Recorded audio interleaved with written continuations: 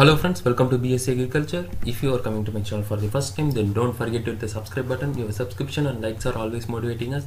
So let's move to the video. In this video, we are going to see about fundamentals of biochemistry. I am going to teach you Unit 4 and the lecture topic is, I am going to cover two lectures. The first lecture is lipid metabolisms.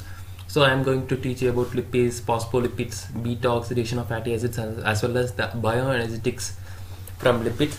And also the second lecture is biosynthesis of fatty acids and triacylglycerols. So let's move to the lecture. So I can able to give a simple introduction about lipid metabolism. So they are mainly used to comprise of beta oxidation of fatty acids as well as the biosynthesis of fatty acids and triglycerols are mainly comes under lipid metabolism.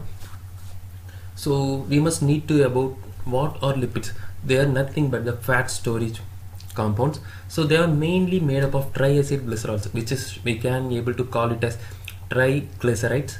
So which is mainly stored in the adipose tissue of the human cells.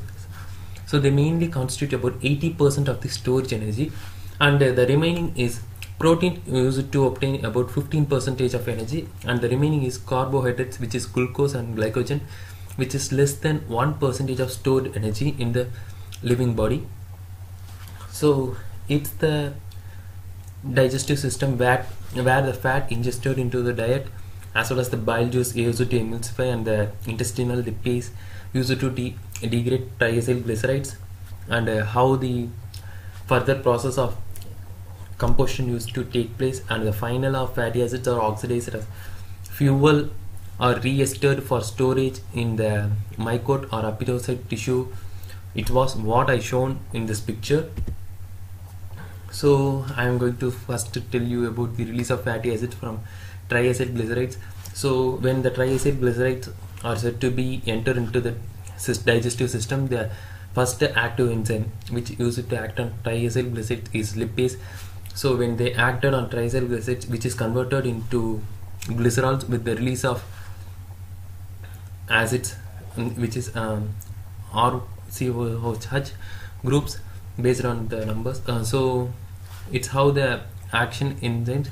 So insulin, where the hormone adenine glycogen acetic TH used to act as a receptor and activates ATP synthesis, and active lipases are used to act on triacylglycerols.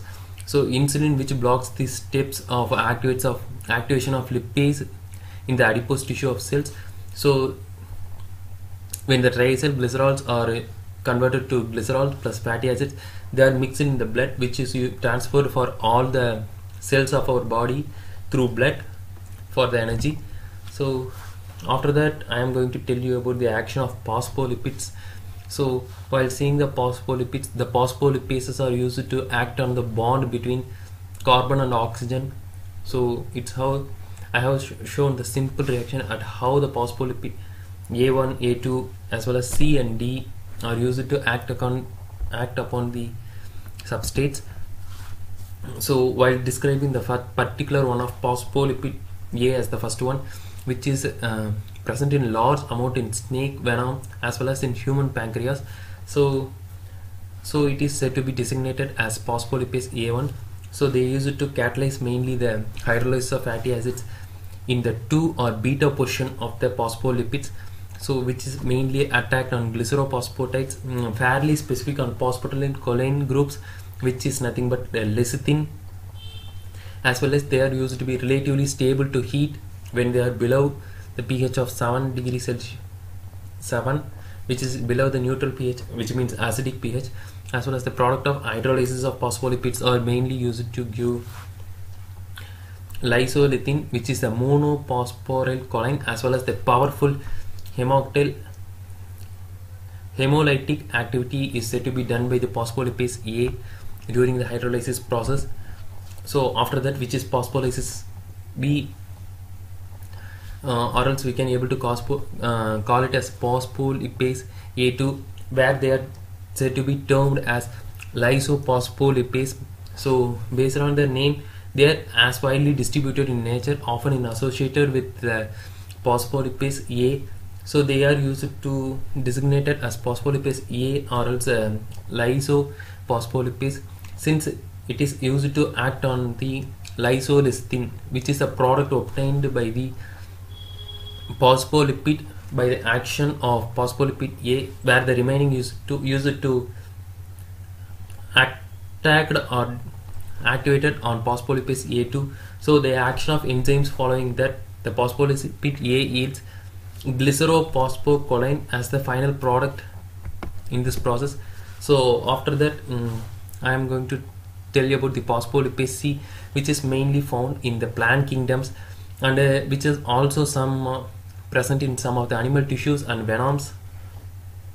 So while seeing the character, the phospholipase C used to catalyze 1,2 diacylglycerol as well as the phosphorylcholine from phosphatidylcholine, which is liberated from the liberation. So the phosphorylcholine is also liberated from the sphingomyelin by this enzyme known as phospholipid C. So, and the final one is, which is phospholipase D, which is said to be an enzyme described mainly present in the plants.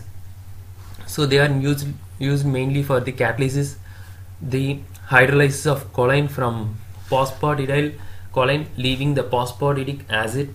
So it's how the phospholipase D occurs.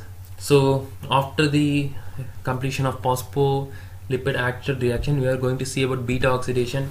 So beta-oxidation is nothing but the breakdown of fatty acids to acetylcholine A units, which is, we can also term it as the glycolysis of fatty acids. So they are strictly aerobic in nature, and which is mainly occurs in the mitochondria of each and every cells. So acetylcholine is directly fed into the Krebs cycle as the process which is completed on glucose in glycolysis. So it's how the reaction used to occur. So the fatty acids used to combine with the AMP in the presence of ATP, used to, where the phosphorus, powerful high energy phosphorus is used to release it, and adenosine monophosphate is combined with the group, as well as after that they use it to form a COAH compound in the process in the presence of hydrosulfur HCOA, and adenosine monophosphate is reduced. It's how the fatty acid COA is produced. So the total process we can able to term it as fatty acid COA synthetase. So while preparing a fatty acid for transport and metabolism, fatty acid COA is said to be the compound you can use it, as well as the transport into mitochondria depends on the carnitine, which is an important compound. So the fatty acid COA is used to activated by carnitine and used to form fatty acid carnitine, and the HCOA compound is released. So I have given the structural form of carnitine. It's how the reaction is formed, and they use it to move through a translocase solution, and a facetal carnitine, which is a translocase, is the membrane found on the mitochondria, and carnitine is said to be removed by HCOA compound in the mitochondria, and carnitine is released, and acetyl transferase 2 is said to be formed, and it is said to be a reversible process, and where the real beta oxidation used to occur, where the 8 carbon fatty acid acetyl COA is said to be broken down in each process. So they are used to be broken down into 4 2 carbon acetyl COAs for easy oxidation in this process. So the mechanism is they use it to have a cut at the beta center. The enzymes are used to be activated, and each one the cells are used to be cut, and the dehydrogenase and hydrate and dehydrogenase as well as acetyl transferase are used to act upon the fatty acid COA in this process. So the cofactor of substrate are FAD and H2O in the hydratase, and NAD plus in during the dehydrogenase, second dehydrogenase, as well as HCOA in the final one, acetyl transferase. So these are the cofactor substrates used to formed in the fatty acid decomposition. So I have shown that in the animated form in the before picture. So it's how the total fatty acid activation used to occur. So the first fatty acid is converted to first acetyl CoA. So to pass through the inner mitochondria, they are used to have a carnitine transport system. It's what I have shown in the picture. So after that, they used to be reacted by dehydrogenase in the presence of acetyl CoA dehydrogenase, and used to form beta unsaturated acetyl CoA hydration, and used to be reduced and used to form the final one of fatty acid CoA and acetyl CoA as the final products in this whole process.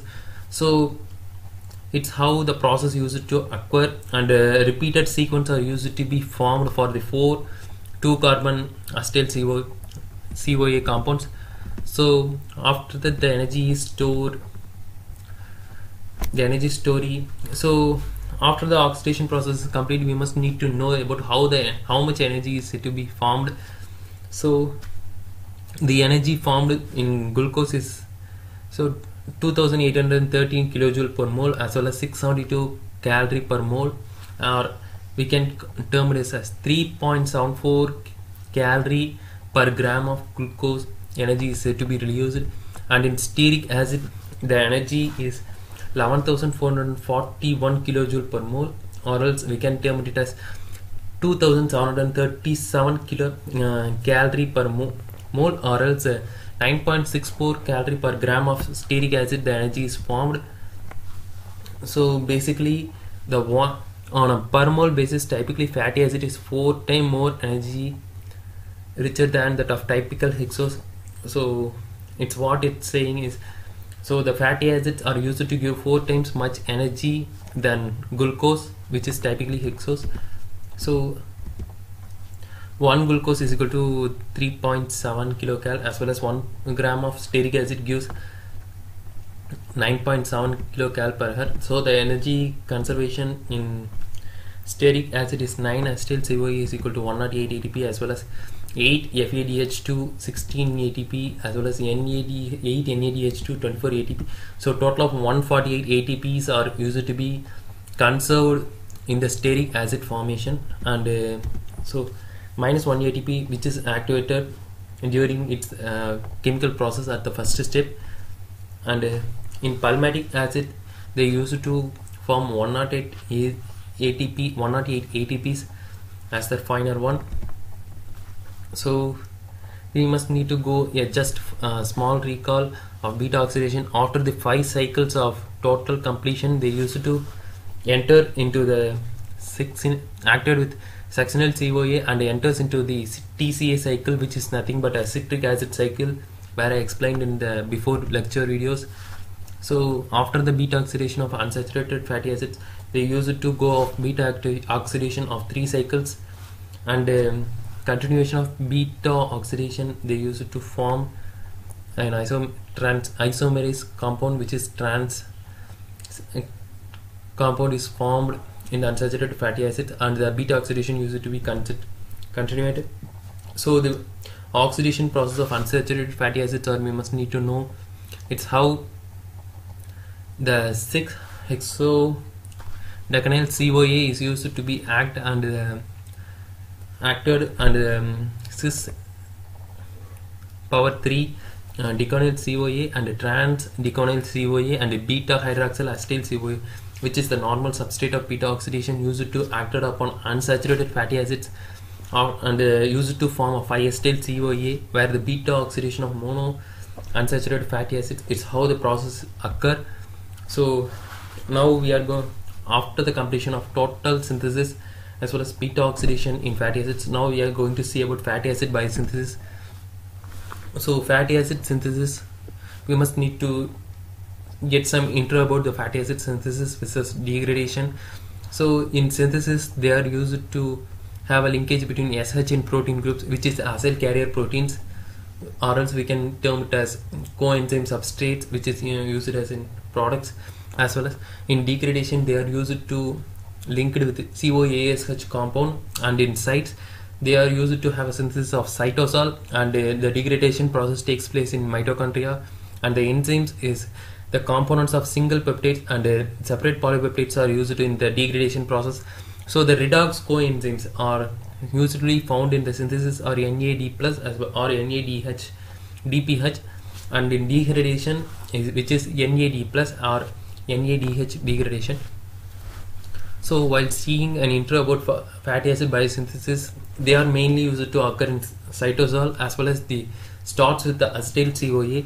But the major problems in fatty acid biosynthesis are most of the acetyl CoA are produced only in mitochondria. So acetyl CoA unable to transverse mitochondrial membrane.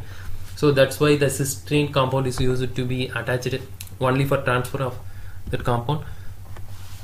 So it's what I have already told. The glycolysis process used to take place on acetyl CoA, where the citrate used to help them for the transfer of the permeable membrane in mitochondria. So after the transfer, the fatty acid biosynthesis, where the formation of malonyl CoA, where the real process used to occur. So CH3COS CoA plus ATP plus HCO3, where the compound used to be activated with acetyl CoA carboxylase is used to act upon them and used to form malonyl CoA compound with the release of adenosine diphosphate with phosphorus ion plus Hp, which is said to be a committed step in fatty acid synthesis, where the reaction is fully reversible. And the fatty acid biosynthesis, where the role of acetyl carrier proteins are used to occur. So CH3COS CoA, where the acetyl transfer used to be acted and acetyl ACP is formed, and O2C CH2COS CoA, where the malonyl compound transferase is used to be acted and malonyl ACP is used to form. So ACP is nothing but the acyl carrier protein, which is used for the transfer of the fatty acid groups. So after we are going to see about acetyl CoA from acetyl ACP. So after that compound produced from the last reaction, they used to be acted by beta ketoacyl ACP synthase and used to form acetoacyl ACP plus with the release of carbon dioxide in this process. So the acetoacyl ACP used to form the butyryl ACP, where the beta ketoacyl ACP reductase as well as the beta hydroxyl ACP dehydrogenase and trans edol ACP reductase are used to be acted upon acetyl ACP and used to give the final product as butyryl ACP in this fatty acid biosynthesis. So I have given the whole product in a single picture, where the first one is the fatty acid CoA is used to, where the acetyl CoA is said to be acted with the ACP acetyl carrier proteins. So they are acted and used to form malonyl CoA is as similar to that, used to act with the ACP acetyl carrier proteins and used to form acetyl ACP as well as malonyl ACP. After that, they used to go for the reactions with the beta acyl ACP synthetase, beta acyl ACP, beta butyryl ACP, so beta hydroxyl ACP dehydrogenase and a enonyl ACP reductase. So after that butyryl ACP, the final product which is gone for the oxidation process is said to be done. It's the total biosynthesis of fatty acids. So after that fatty acid synthesis, the sources of NADPH are said to be done in pentose phosphate pathway and malic acid enzyme, where the NADP and NADPH formation are said to be formed in between glucose 6-phosphate to ribose 5-phosphate, where the intermediate is 6-phosphogluconate. And in malic acid enzyme, the malate is where the only one NADP plus is converted to NADPH. So the malic acid, where the CO2 is released and used to form pyruvate in this compound. So it was the long chain of biosynthesis of unsaturated fatty acids. So while seeing in the simple form, the palimate, which is a 16 carbon compound, where after desaturation or well as elongation and further desaturation, and they used to form alpha linoate, where the 18,3 compound is produced, or else they used to form arachidonate, which is the biosynthesis of long chain and unsaturated fatty acids. It's how the process usually occurs.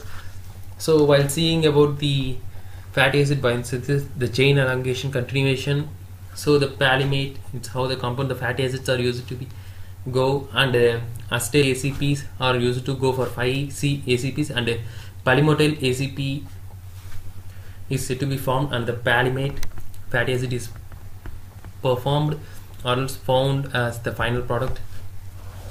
So after the further processing of fatty acids where the unsaturation, the sterile CoA desaturation usually occurs and used to form oleacyl CoA, where they are mainly usual in eukaryotes, where the endoplasmic reticulum membrane is responsible for this unsaturated fatty acid reaction.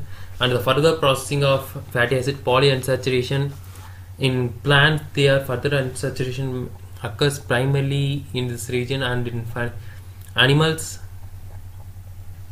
their unsaturation also occurs during in the right side region of the oleic acid. So they use to essential dietary in the fatty acids of mammal is linoleic acid, we must need to remember. So after that we are going to see about the unsaturated fatty acids synthesis. It's how the linoleic CoA is converted to alpha linolenic in the presence of desaturase, and the elongation in ear and dihomo gamma linolein CoA is produced, and arachidyl CoA is formed in pupa synthesis. So while seeing the synthesis of phosphoric acid, so dihydroxyacetone phosphatase from glycolysis, where the compound is converted to phosphoric acid, or else the glycerol which is converted to phosphatidic acid through several reactions, and diacylglycerol important in cell signaling, where they are acted by diacylglycerol acyl transferase, and the final compound of triacylglycerol is produced through the process of phosphoric acid.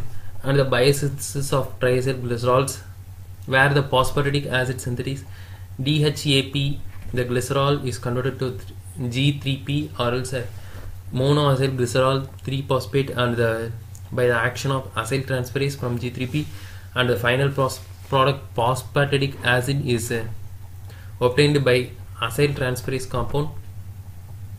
And the triacylglycerol synthetase, it's how the triacylglycerol, the phosphatidic acid is the primary compound. By the action of phosphatidic acid phosphate and acyl transferase, the triacylglycerol is used to be found. So I have given the total product formation of glycerol, where the glycerol is converted to G3P as I already told, and after that 1-acyl 3-glycerol 3-PA, and 1,2 diacylglycerol is to be found. After that 1,2 diacylglycerol, the triacylglycerol is found by diacylglycerol acyl transferase, where the biosynthesis of triacylglycerol usually occurs. So I have completed these 2 lectures. I have given the lecture notes in the description. So if you have any doubts, please comment in the section, and if you like the video, like it and share it with your friends, and subscribe to B.Sc.Agriculture and hit the bell icon to get regular updates. So thanks for watching the video. Thank you. I will catch you up in next videos.